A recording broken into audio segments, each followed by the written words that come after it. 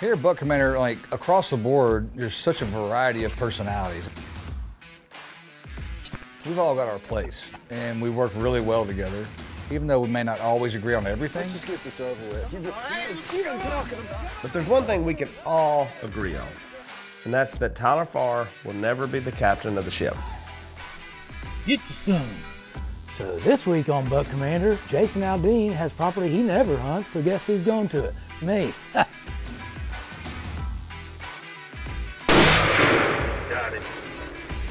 I don't care what they say, I man and captain my own ship. Ha! How much fun are we having?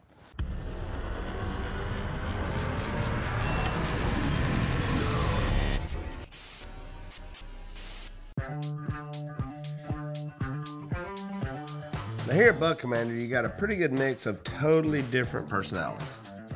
You've got Langy, who's really an overthinker, borderline on slow. Really just slow. Came up over this ridge and there's a really solid buck down here with about 5 does. I think I was too analytical for Grant and Roche. I was wanting to look at him in the spot and scope, and they got impatient and took off, and one of them's stalking up on him right now. Then you got Roche, definitely the puppet master. He's the commander of chaos. So I was hired to do this by Roche himself, and so credit goes to him. So Willie, brother, don't go to sleep when we're all together. It's just rude. More when you mop there, baby. Do work, son. Nowhere near. Oh, Willie. This was all Matt's idea. Thank you for that.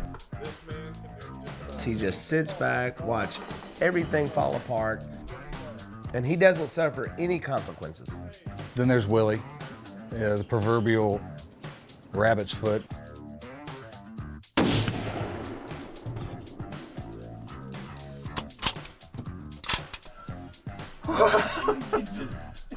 Oh my gosh. What just happened? Tombo said last night,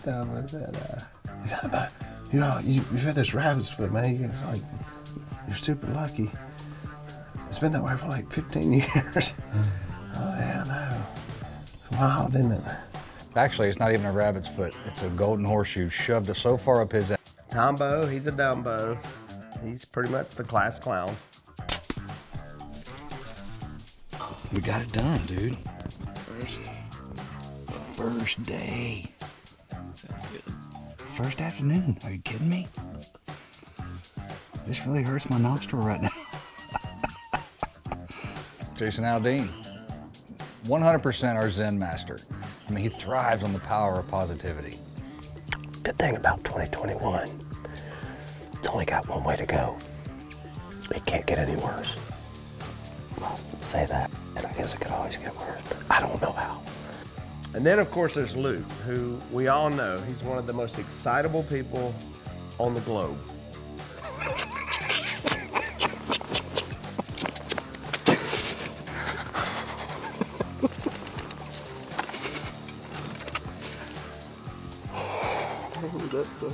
He's hammered.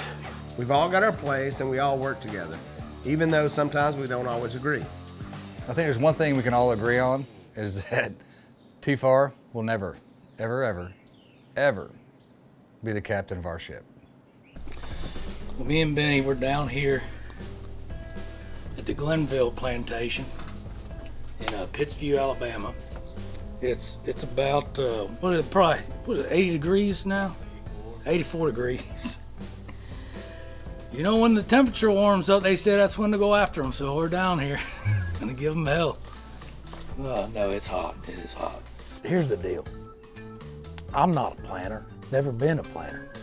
You know, I like to keep everything just, you know, go with the flow, laid back.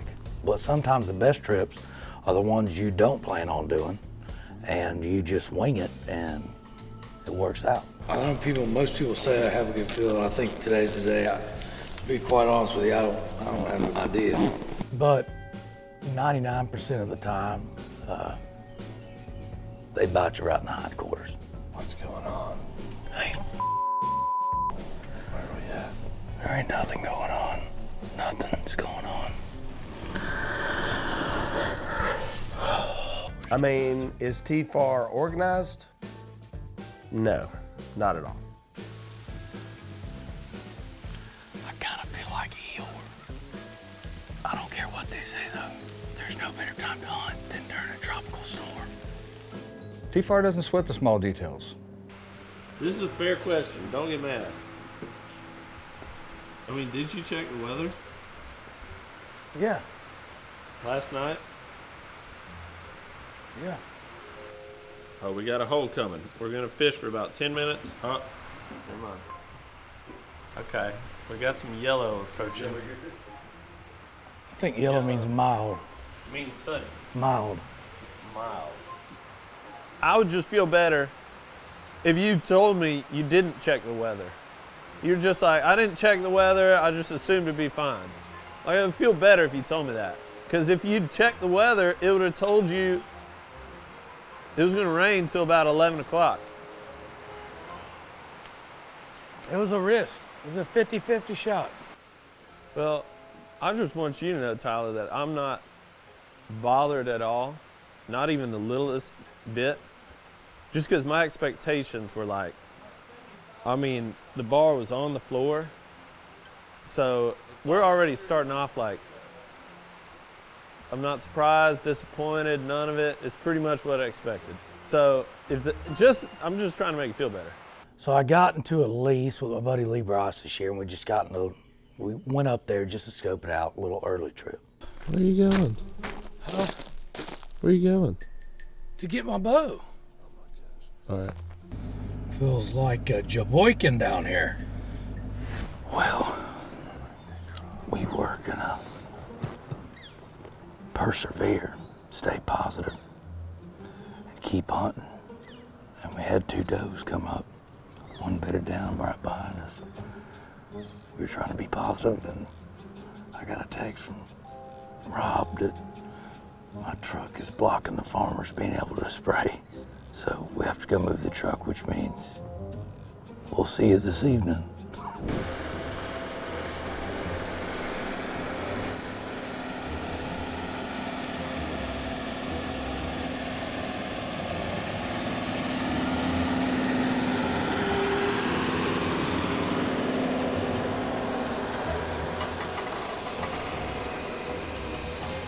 So,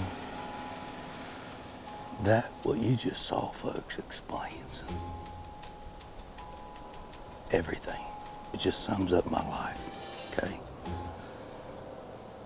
Stuff happens. So to save y'all a little time, we didn't see anything. It was fun, but now we're headed back down south, past my house to Alabama. We know they're coming there. We know they're gonna be there, so that's where we're going. You understand?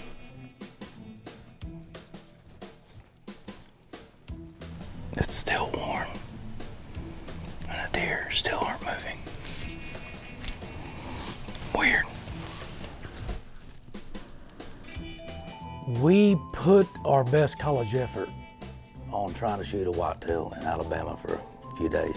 We're still by this watering hole. We hadn't seen one sign of life besides about 3.5 wood ducks. We may have given it a day or 2 or 3 too long, so we're out. I'm done.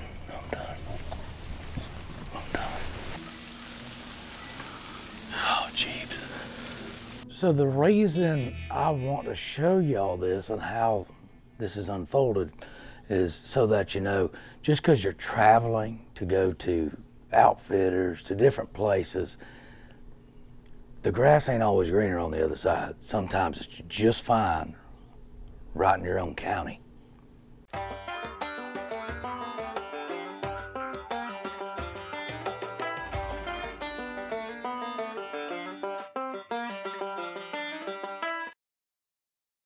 My farm manager, Daryl, and Scott, they put a lot of effort, and so do I, into maintaining our farm.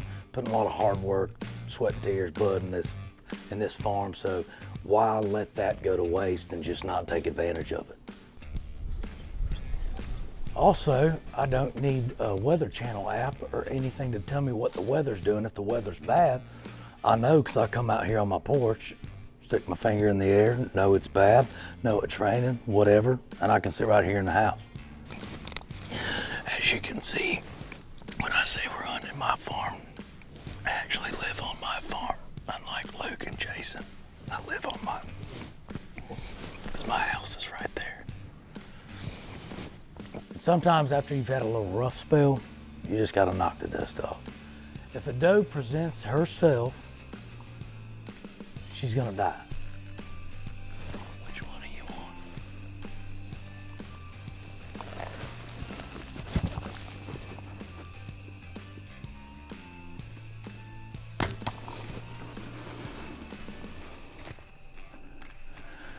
Backstrap 30.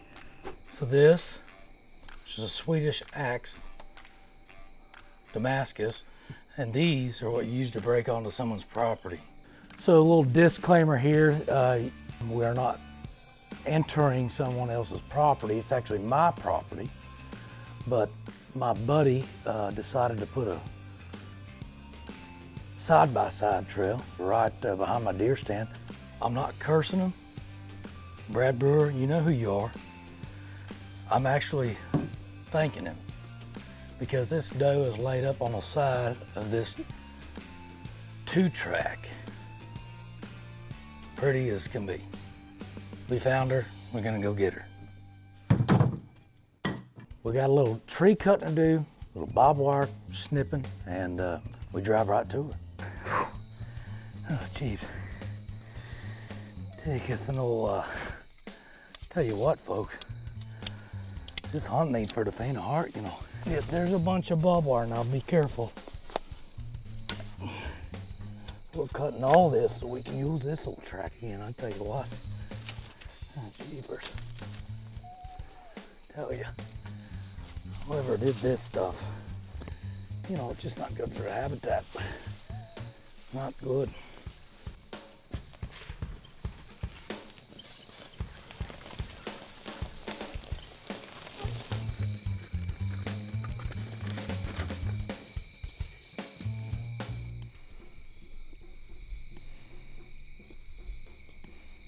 Have one. Get you some. Yeah, I feel like pain. I love my farm. I love to hunt my farm, but I don't only hunt my farm. I have friends in low places. I got some buddies, a buddy. That's a good one. You may have heard of him. His name's Jason Aldean. He goes by, he's known for these songs, When the Lights Come On and When the Lights Go Off. Regardless of what his light situation is, we decided to keep him in the dark and we snuck onto his property. Me and Daryl, we have gotten the blind up here. This hunt is sponsored by Jason Aldean. We'd like to thank him because this is his lease, but he ain't hunting it, so it's not occupied. There's, what is it, vacancy or non-vacancy? Squatters' rights. Yeah, squatters' rights. We're occupying it, so. Yeah, we're keeping it warm for him, keeping this redneck blind warm. But we're back here on the lease in Columbia. Me and Daryl sitting here. He said some new bugs show up. And we're walking in a winter wonderland, folks. I mean, this is looks like Iowa. It's awesome. So I think we're gonna see something. We'll see.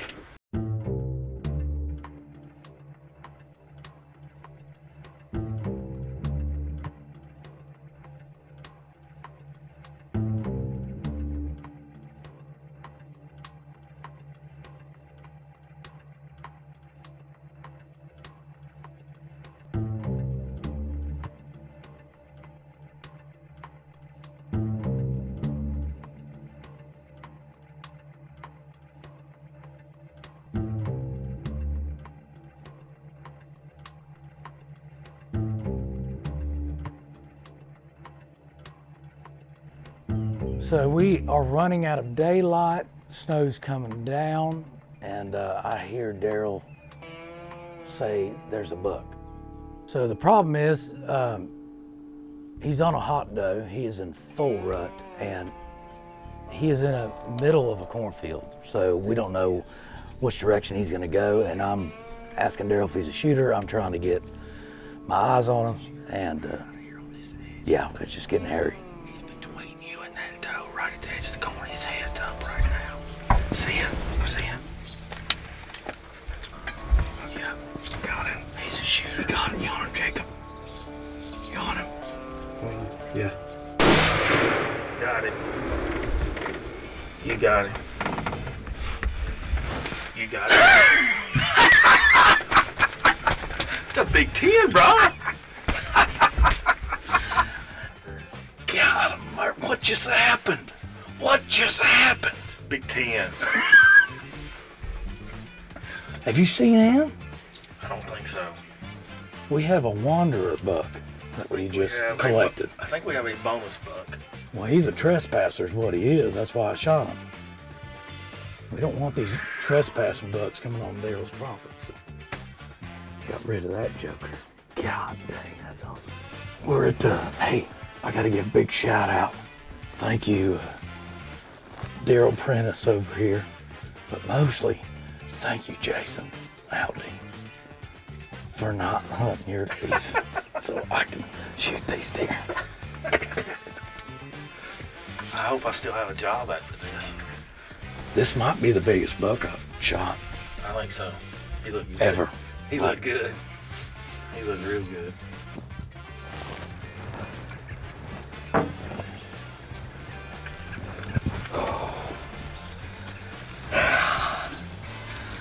think I just smoked the biggest buck of my life. I'm pretty sure we got Langdon coming over bringing little Betty, my old black and tan, my deer tracking dog, just to make sure we got a good trail and get on it. We're pretty sure we put a good shot on this buck, and I think it's probably gonna be the biggest buck I've ever shot in my life, but we wanna make sure, so if Betty needs a little more training, she needs a little practice, it ain't gonna hurt her, so better safe than sorry, so we're about to go look for her. Look at her.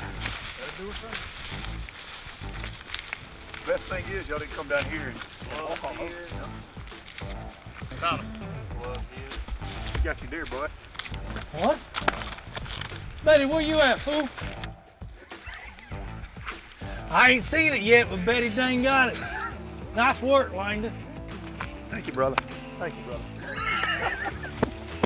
Look at that. Look at that. What you... Winter Wonderland. Ha! Betty, good job. Good job. Good gimme, kicker. Good job. Hey, I think we can officially.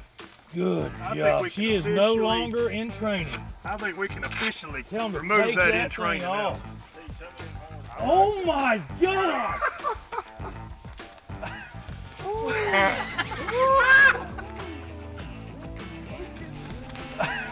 I told you. Oh my. This is the biggest deer I've ever shot in my life. Look at that thing. Are you kidding me? How much fun are we having? Come here, little girl. Let's get them thorns. Ow! Hey, unhook her. Unclip her. Are you kidding me? Tell me about it. I don't know. I don't know. This is what happens when you have friends and leasing partners like Jason Aldean, who hasn't hunted this year because there's no big deer here. So Jason, just don't hunt this place. There's no big deer here. I don't care what they say. I man and captain my own ship.